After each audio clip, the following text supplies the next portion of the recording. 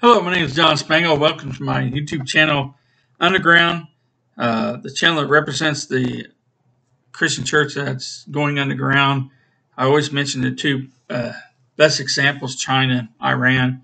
There's a big revival in both countries. Many people are sacrificing there to worship God, and that will be going all over. We're heading towards tribulation, and during tribulation, what people are here will be underground if they worship God. The body of Christ before tribulation will be going up in the rapture, and there will be those left behind, but they will suffer a lot, but they will come to know God. Today I wanted to a quick video. I've done a series of videos today. That's my fourth one for today. It's forgiveness of others. I looked in Matthew chapter 6, verses 14 and 15. For if ye forgive men their trespasses, your heavenly Father will also forgive you. But ye forgive not men their trespasses, neither will your Father forgive your trespasses.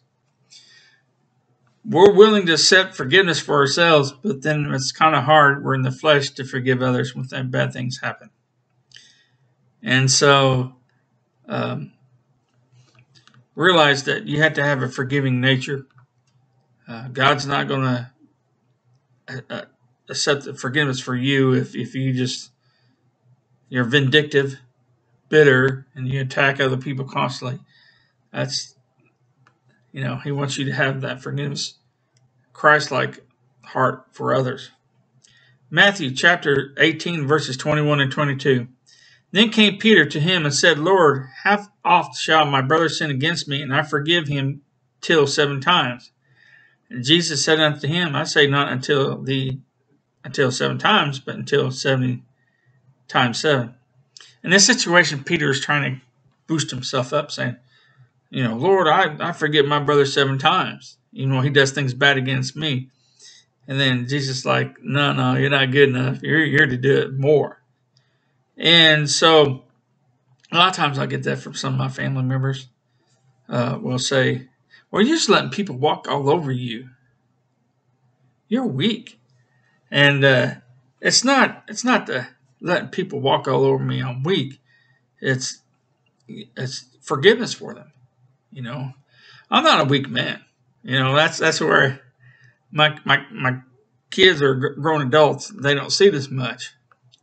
But I never try to, when I'm in the military, I don't treat, like I was talking to a friend yesterday, when I had supervisor jobs and stuff, when I wasn't working a coal mine or anything like that, I would not treat my civilian job like my military.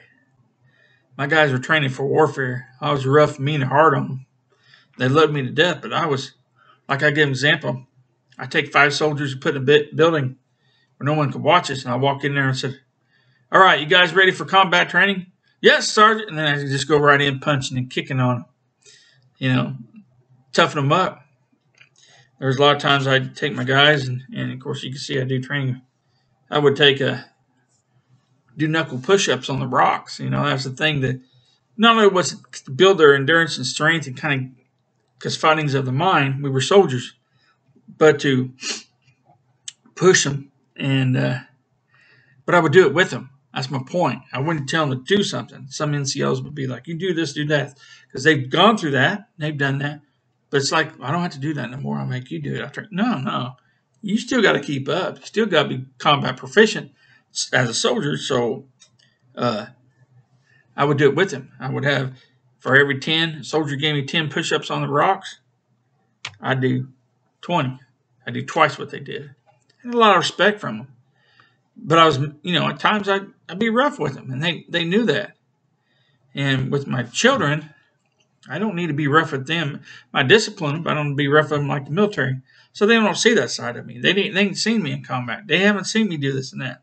So when they're like, well, you're weak, people walk all over you. Dude, if I don't want someone to walk over me, they're not going to walk all over me. That's not ego. It's being honest. But I do what God wants me to do, not what John Spangle wants to do. I'm the flesh. Oh, no one's going to get the best of me. No. God says, chill out, and layman's term, chill out, and, work with that person. So I do, and That's what, we you gotta have forgiveness. Like I said, I won't be saved if uh, I can't forgive others. Matthew chapter 18 verses 34 and 35. And his Lord was wroth, sorry, man, and delivered him to the tormentors till he should pay all that was due unto him. So likewise shall my heavenly Father do also unto you, if ye from your hearts forgive not everyone his brother their trespass. So God's going to allow bad things happen to you if you willingly, if you don't have forgiveness for others. In other words, He's not going to help you out, forgive you, if you won't be that way towards other people. 2 Corinthians chapter 2, verse 10. To whom ye forgive anything, I forgive also. But if I forgave everything to whom I forgave it, for your sakes forgave I it in the person of Christ. And I want to give an example. I put here is we are to walk of the believer. Ephesians chapter 4, verses 30 and 32. And grieve not the Holy Spirit of God, whereby ye are sealed unto the day of redemption. Let all bitterness and wrath and anger and clamor and evil speaking be put away from you with all malice. But ye be kind one to another, tender-hearted, forgiving one another, even as God for Christ's sake hath forgiven you. So that sums it up right there. We are to be forgiving of other people. Someone does something bad to you, forgive them. It's going to happen a lot in life. Because if I can't have a forgiving nature towards others, then God He won't have a forgiving nature to me. So you don't want to be bitter and anger.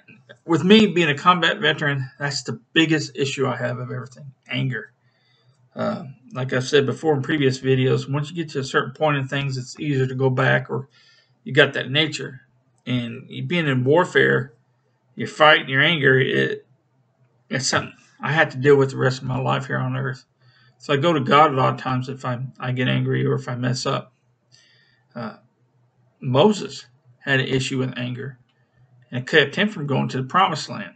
He broke the 10 Commandments out of anger, and he made the water come out of the rock, not doing it correctly under God's way, and did it out of anger. And because of that, he was not allowed into the promised land. So the only way to get this, because this is of the flesh, the bitterness and all that, the wrath and evil speaking and malice, it's just to go to God. And that, for me, it's daily. It's a daily struggle, because I live in the flesh. That's why there's nothing I can do to save myself. I'm not good enough to go to heaven. It's a sacrifice that Jesus made, and for me believing on Him and asking forgiveness for my sins and have a repentant heart. But for that, I wouldn't have no grace gift of God to go to heaven. So we to be forgive others. It's not a weakness to be forgiving to other people. The world will put it as a weakness. But those are people that don't understand. Anybody said, well, it's just a pushover. They don't understand that. It's not a weakness. You're not compromising when you're using forgiveness to others. Basically, we're commanded to. So keep that in mind next time someone does something bad to you, and you're quick to go, man, that person was just. you gotta let it go. I mentioned a few videos because what my family's going through right now, me and my wife, and situation with our home and the contractors and the things that's been going on. Gotta have forgiveness and just let things ride. And so to do that is accepting God and giving to God. It's not easy because we're the flesh, but it's the best thing for us. God bless you, and hopefully I look forward to someday maybe somebody in heaven would say, hey, I watched one of your videos and helped me study, and that's what I look for. I don't mind criticism, because criticism is how I learn.